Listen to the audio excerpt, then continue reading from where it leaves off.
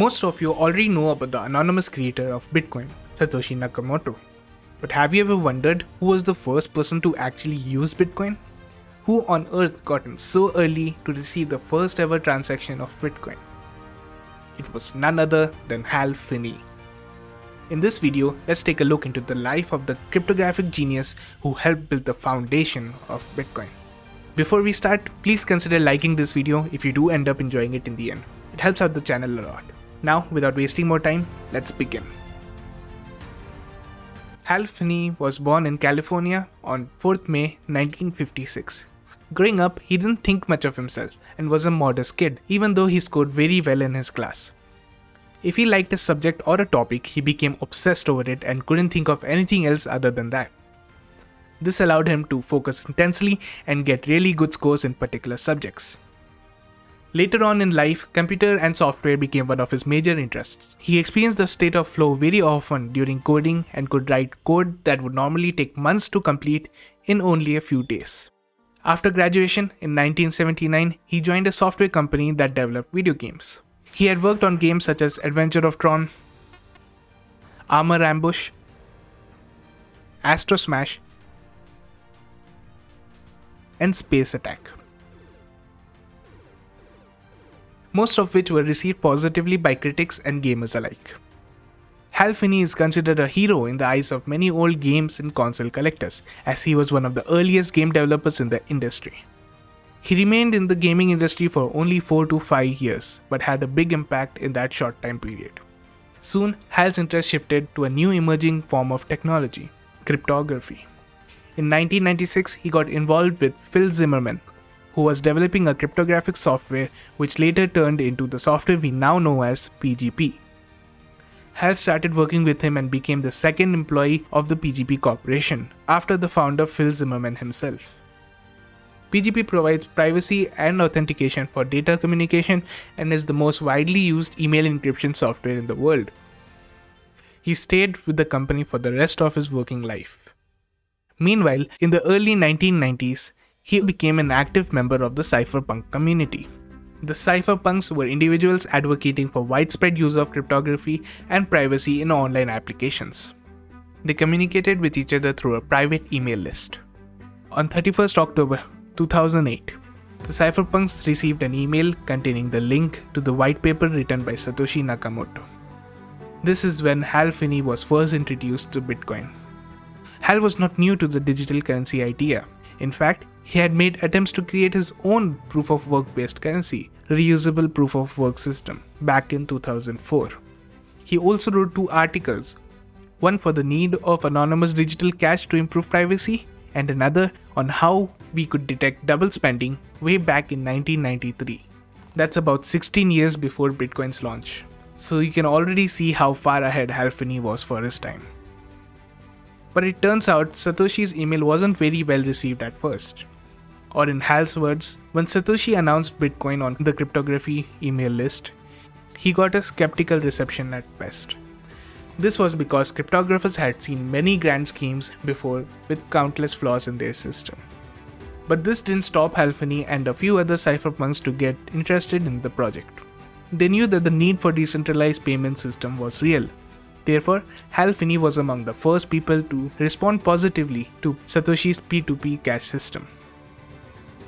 When Satoshi released the first version of Bitcoin, Hal grabbed it right away. He became the first person to actually run the Bitcoin blockchain, apart from Satoshi himself. He started mining Bitcoin from around block 70. This is also when Satoshi sent him 10 Bitcoins to test the network. You can view this transaction on block 170. In the next few days, they started having conversation via email. Hal reported on many bugs and suggested improvements during the early stages of development. This effectively made him the first programmer to work on the Bitcoin open source code. He had also predicted in one of the emails to Satoshi that if Bitcoin were to be successful, then it could theoretically be worth more than $10 million per coin. How crazy is that? After a few days of development, Bitcoin's blockchain became pretty stable. He mined several blocks over the next few days, but turned it off since the computer ran hot and the fan noise started getting annoying. He later says, in retrospect, "I wish I had kept it up longer." but then also expresses how incredibly lucky he was to be there during the early stages of Bitcoin. Now knowing all this information, you can see why many people consider Hal Finney to be Satoshi Nakamoto himself. So one possibility is that it's Hal Finney, because Hal Finney was kind of also active in the Bitcoin community. Do you think he knew who Satoshi was? If he wasn't Satoshi, probably no. Another piece of evidence for the case is that the man named Satoshi Nakamoto lived in the same neighborhood as Hal, just a few blocks away. Though his original name was Satoshi Nakamoto, he had changed it to Dorian Nakamoto a while back. He was later confirmed to have no involvement with Bitcoin and didn't even know what it was until people found out about his name. So it's possible that Hal found his neighbor's name cool and made it as an alias online, right? It's possible, but very unlikely. Both men publicly denied being the founder of Bitcoin and say they have never met each other before. Yet one should wonder, what are the odds that the man to receive the first transaction of Bitcoin lived in the same neighborhood as the Japanese man who was previously named Satoshi Nakamoto? Seems too perfect to be a coincidence, doesn't it? But it's totally possible that indeed it is just that, a coincidence. I suppose we'll never know for sure. In late 2010, Hal came across Bitcoin again.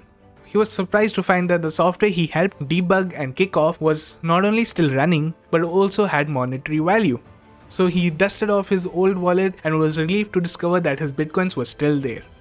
He later says that he had transferred the bitcoins to an offline wallet for his children in hopes that they'd be worth something in the future. This was when Bitcoin was worth less than a single dollar. Unfortunately, this is also the time period when things took a downturn in Hal's life. One day, while training for a full marathon, one of his friends noticed that his speech wasn't sounding right. He at first didn't think of it much, but soon started noticing it himself. His voice started getting blurred and slurred and he wasn't able to talk as clearly as before. He got checked up at the hospital and took a lot of tests that turned out negative.